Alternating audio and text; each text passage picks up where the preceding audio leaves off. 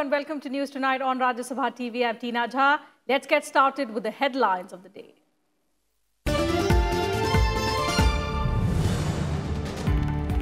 Prime Minister Narendra Modi to embark on two-day tour to Maldives and Sri Lanka tomorrow to hold bilateral talks with presidents of both countries and Prime Minister of Sri Lanka. Prime Minister Modi says visits indicate the importance of India's policy of neighbourhood first.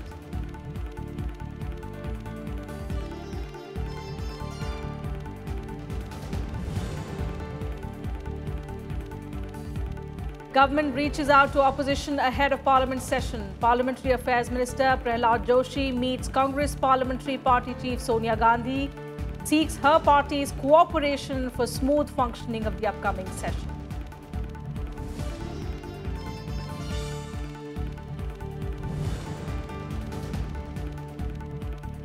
In an unprecedented move, Andhra Pradesh Chief Minister Jagan Mohan Reddy appoints 5 Deputy Chief Ministers, 25-member cabinet to take oath tomorrow in Amravati. State cabinet to be reconstituted after a mid-term review 2.5 years later.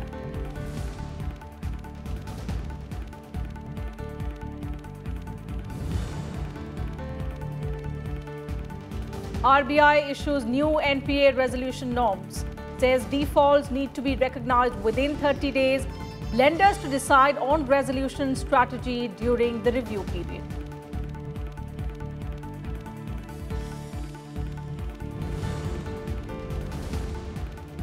And delayed by a week, monsoon to hit Kerala tomorrow to arrive in northeast India by Monday. Rains to provide respite from intense heat wave in North India in the next few days.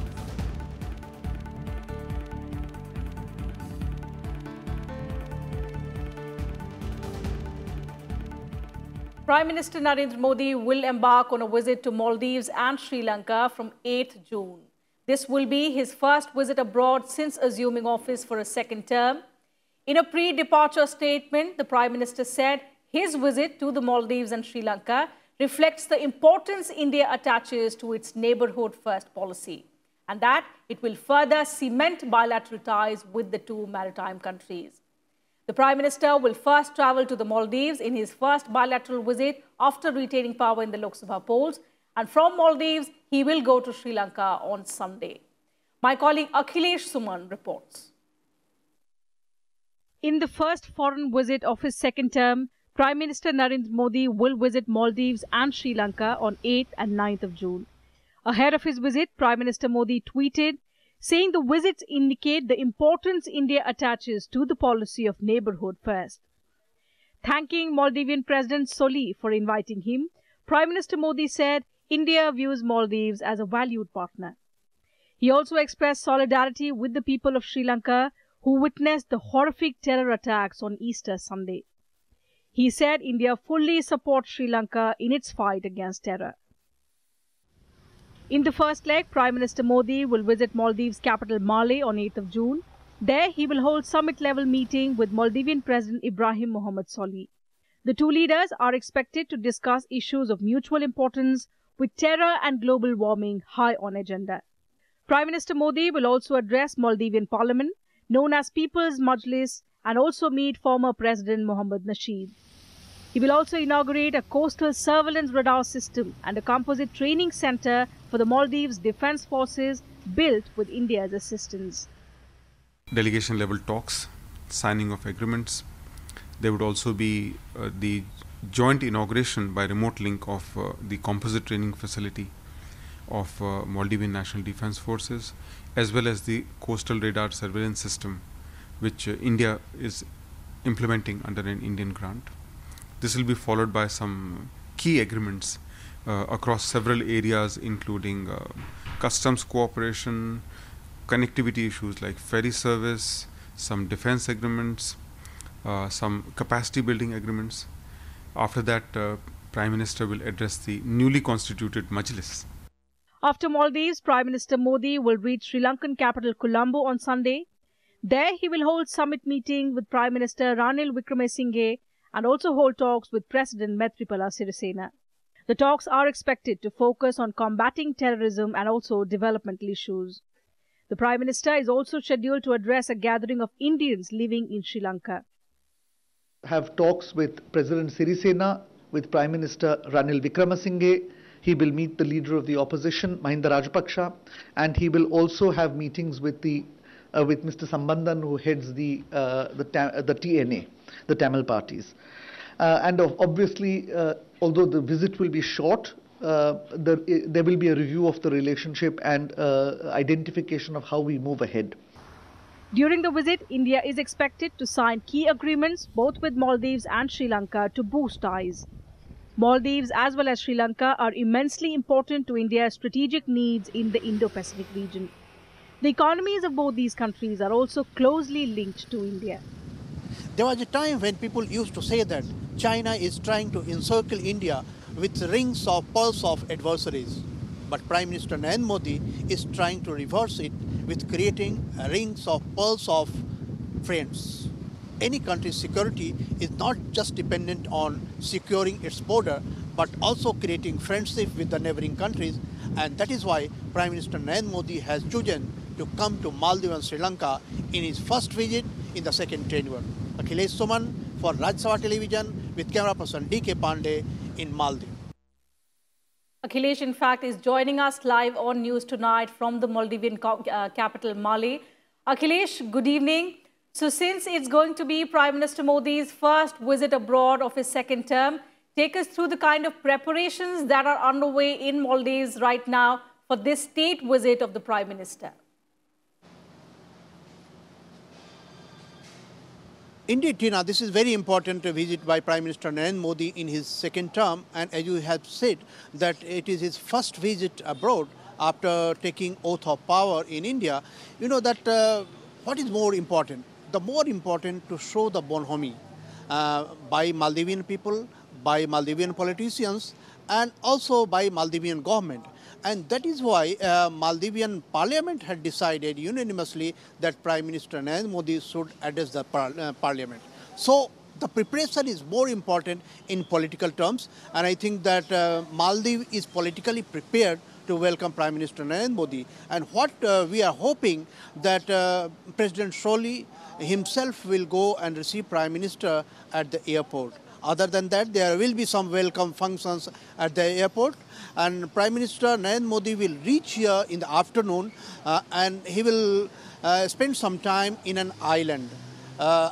Living in an island in Maldives is very important. Otherwise, you will not understand what Maldives is all about. So Prime Minister has chosen to stay in the night in an island of Maldives. Other than that, you know that on roads there are flags of both India and Maldives. And I hope that when Prime Minister Narendra Modi comes here, there might be people gathered over roads to welcome him.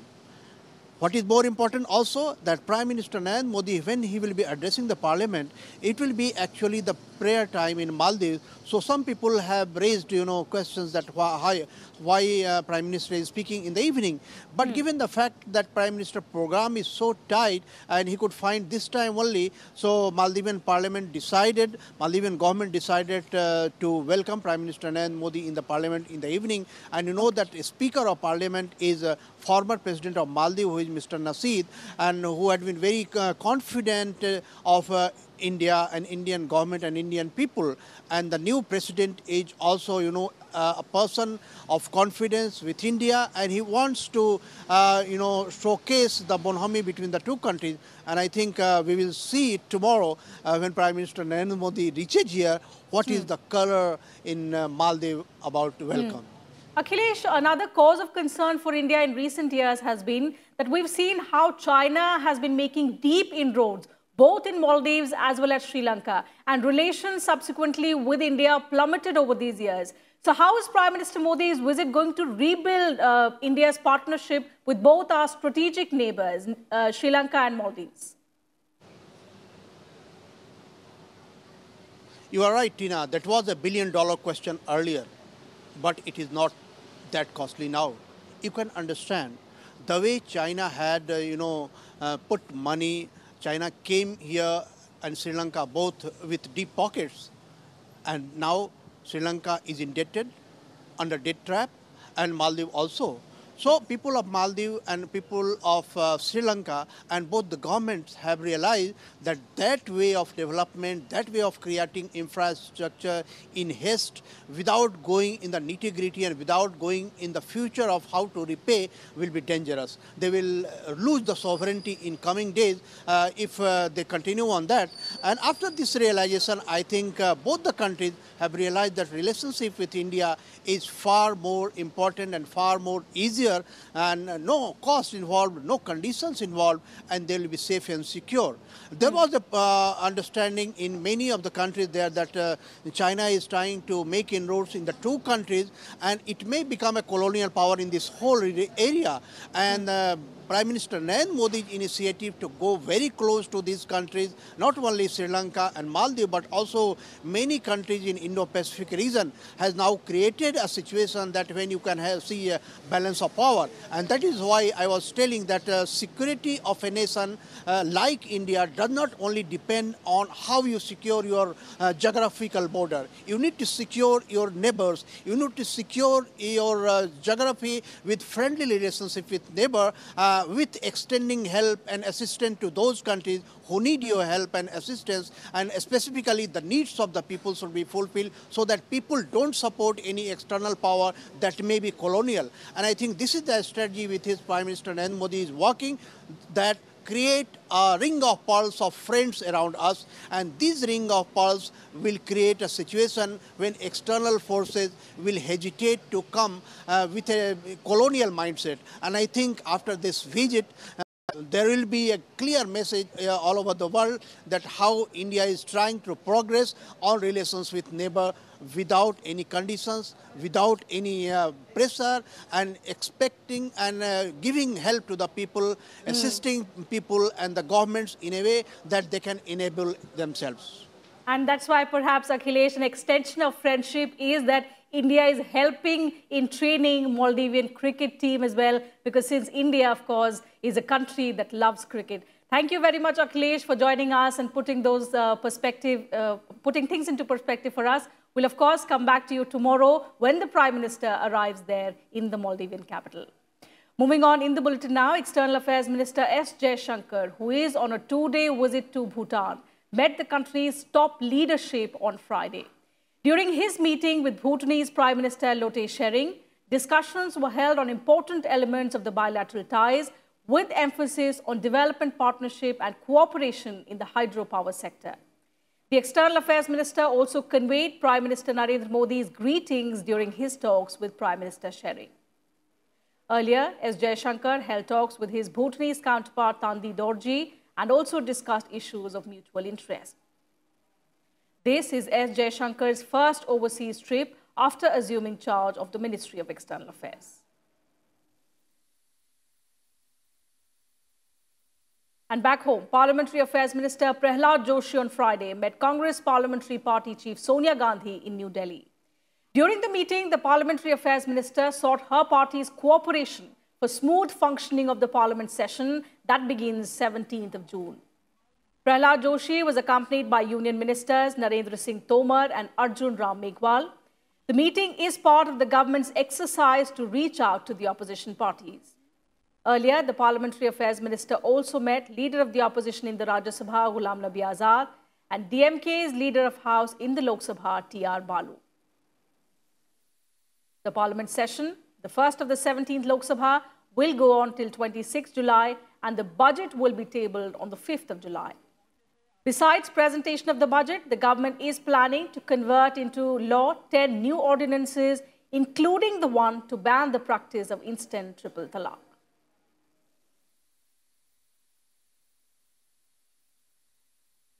Congress President Rahul Gandhi arrived in Kerala for a 3-day visit to thank the people of the state and also his constituency, Wayanad, for electing him to Parliament.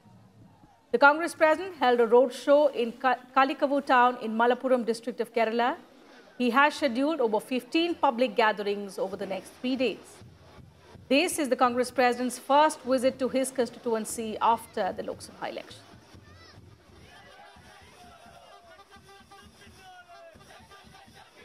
My response is that my door is going to be open to every single individual, every single citizen of Wayanad. My job is to listen to the people of Wayanad and speak with the voice of the people of Wayanad. West Bengal Chief Minister Mamata Banerjee on Friday wrote to Prime Minister Narendra Modi expressing her inability to attend the Niti Aayog meeting on the 15th of June. In the letter, she said the formation of Niti Aayog was unilaterally announced without any discussion with the chief ministers.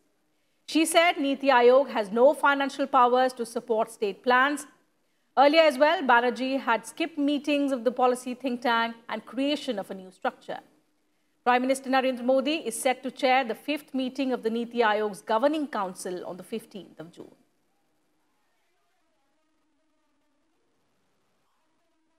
Time for a short break here, but news and updates will continue on the other side. Do stay with us.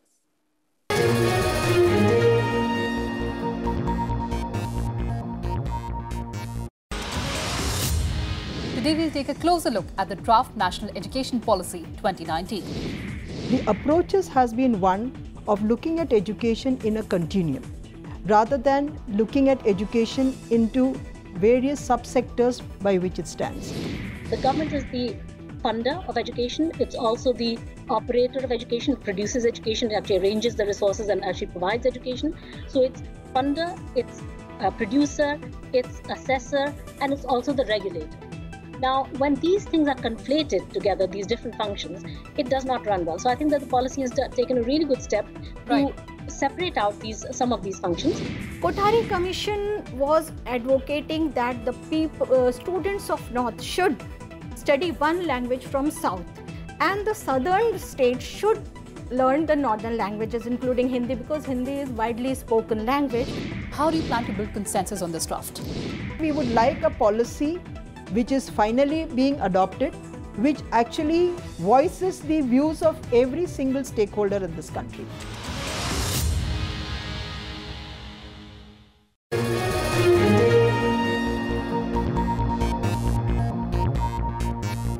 Welcome back. You're watching News Tonight. The Reserve Bank of India issued a new framework for resolution of bad loans on Friday. So as per the new guidelines, the RBI has offered a 30-day gap for stress recognition instead of the one-day default earlier. The new norms replace all the previous resolution plans. On the 2nd of April, the Supreme Court had struck down the stringent RBI circular issued on 12th February 2018 for resolving bad loans. Under the previous norms, a company could be labelled an NPA if it missed repayment for a day. But the new circular provides for a framework for early recognition, reporting, and time-bound resolution of bad loans. During this review period of 30 days, lenders may decide on the resolution strategy, including the nature of the resolution plan, as well as the approach for implementation.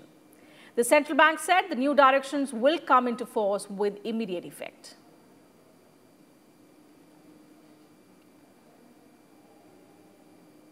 The new government in Andhra Pradesh will have a record number of 5 deputy chief ministers. Andhra Chief Minister Y.S. Jagan Mohan Reddy said in a meeting of YSR Legislature Party that he would have 5 deputies and a full 25-member cabinet. He also told his legislators that the cabinet would predominantly comprise members from the weaker sections of society. The deputy chief ministers will represent scheduled castes, scheduled tribes, backward classes, minorities, and the Kapu communities. He also told his legislators that the cabinet would predominantly comprise of members from the previous sections. Jagan Mohan Reddy also said the cabinet would be reconstituted 2.5 years later after a mid-term review of the government's performance. The new Council of Ministers will be sworn in at a public function in Amravati tomorrow.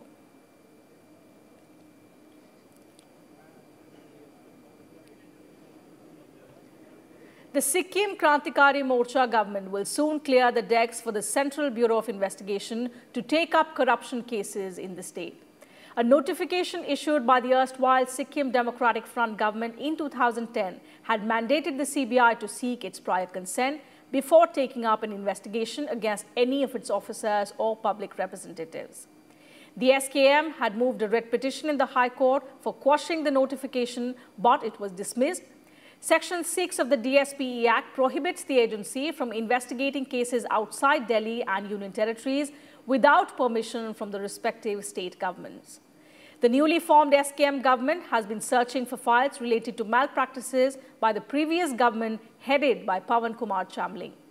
The SKM had pledged to bring the CBI to Sikkim in its election manifesto.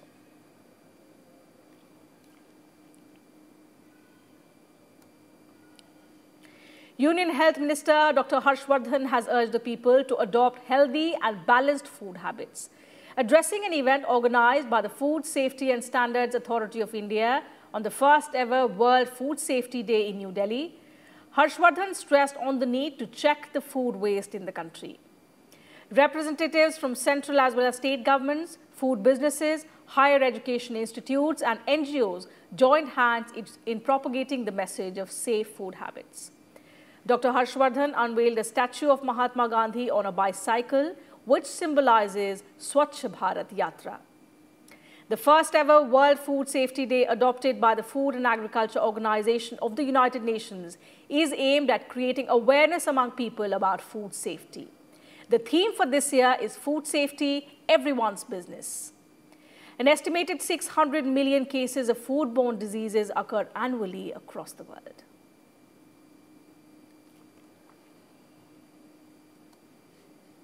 If you eat less, you live longer. मुझे लगता है ये message अगर हम लोगों तक उनके interest में अगर हम पहुंचा सकें और वो ईटिंग लेस करके जो बचा हुआ खाना है उसको हम इंस्टीट्यूशनलाइज करके और सही स्थान पर पहुंचाने की व्यवस्था बना दें। मुझे बड़ी खुशी है कि FSSAI इस दिशा में भी प्रयास कर रही है, लेकिन उनकी इंटेंशन, उनकी भावना, उनके प्रयासों को अगर वास्तव में हमें जन आंदोलन बनाएंगे तभी उनके प्रयासों का देश को फायदा होगा। और जन आंदोलन बनाने के लिए देश के सभी लोगों को आगे आना पड़ेगा। हमें विश्वास है कि महल और झोपड़ी में रहने वाले गरीब या जिस प्रकार के ऐसे लोग हैं, हमारी सरकार ने ये ठान रखा है कि हम उसे पौष्टिक आहार भी प्रदान करेंगे और शुद्ध आहार, हमारी सरकार ने जो न्यूट्रिशन के लिए पौष्टिक आहार प्रदान करने के लिए जो एक संकल्प लिया है, हम जन जन तक, गरीबों को, झोपड़ी में रहने वाले ऐसे तमाम लोगों को हम पौष्टिक आहार प्रदान करने के लिए समर्थ होंगे। Justice Dhirubhai Naranbhai Patel was sworn in as the Chief Justice of the Delhi High Court on Friday. Lieutenant Governor Anil Baijal administered the oath of office to Justice Patel at a function held at Raj Niwas in Delhi. Chief Minister Arvind Kejriwal, his deputy Manish Sisodia and cabinet colleagues, along with senior members of the judiciary, officers of the Delhi government and other officials were present at the ceremony. Justice Patel was earlier posted at the Jharkhand High Court. The Supreme Court Collegium had recommended his name for the appointment as Chief Justice of the Delhi High Court.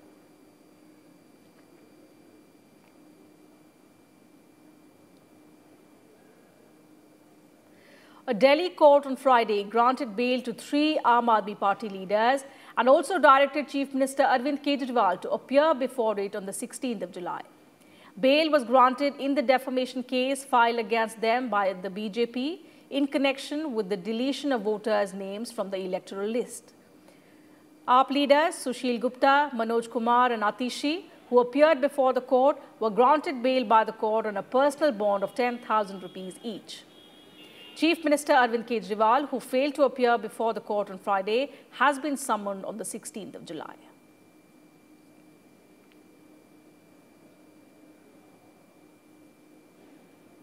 Former Commissioner of Police Kolkata Rajiv Kumar appeared before the CBI court for hearing in the Sharda chit fund scam case on Friday. The investigating agency had earlier demanded custodial interrogation of Kumar before the Supreme Court and had served him several notices for allegedly suppressing facts in the Sharda scam case. On 30th May, the Calcutta High Court granted him conditional protection from arrest for a month, and thus the CBI cannot arrest him till the 30th of June. But he has to be available for questioning if required. The next hearing in the matter will be on the 12th of June.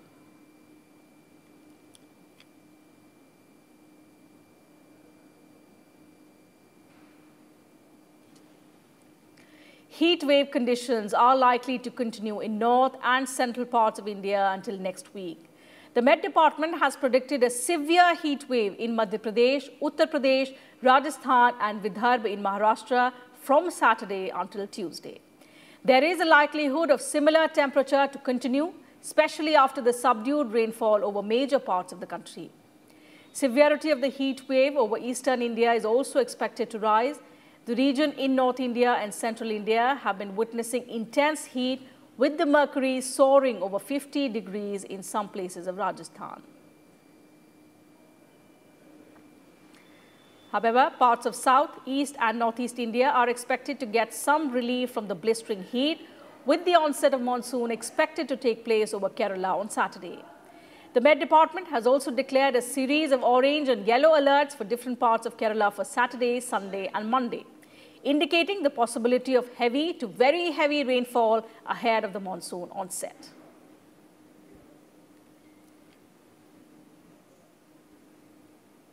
Monsoon अभी हमारा उम्मीद है कि वो कल तक onset हो जाएगा केरला का, साउथ केरला में ऑनसेट हो जाएगा। पहले जून का पहले 10 दिन तक स्लगिश एडवांस का एक्सपेक्टेशन है, और लेकिन कल जैसे साउथ केरला का एडवांस हो जाएगा, उसके बाद धीरे थोड़ा साउथ पेनिनसुला और केरला का नॉर्दर्न पार्ट्स और कर्नाटका का सदर्न पार्ट्स तक पहुंच सकता है। And that's it from us in this news bulletin. We leave you with the graphics of weather conditions prevailing across all major cities in the country. Thank you for your time.